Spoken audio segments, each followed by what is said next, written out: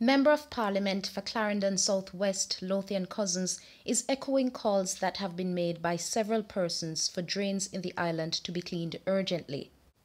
It's believed that effective drain cleaning could prevent flooding and damages to thoroughfares in the country. The challenge, however, is the lack of funds required to carry out the exercise. Mr. Cousins says councillors were last month allocated funds to carry out drain cleaning work, but members of Parliament were not given any money towards the cause.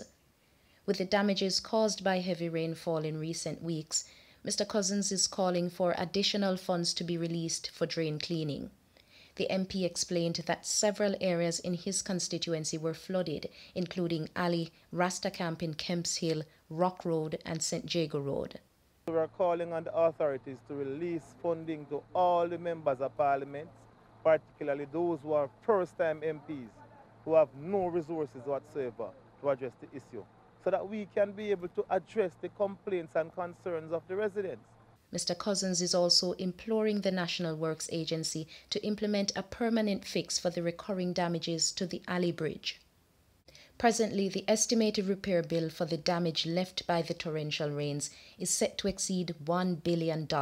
What is required now is a more long-term fix where the concrete abutment needs to be sorted out, and that section of the bridge that was washed away needs to be reinstated in the manner that it was before.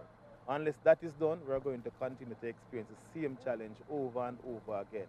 I mean, we need the resources to be expended on the plains because the weather forecast is the same. It is not good.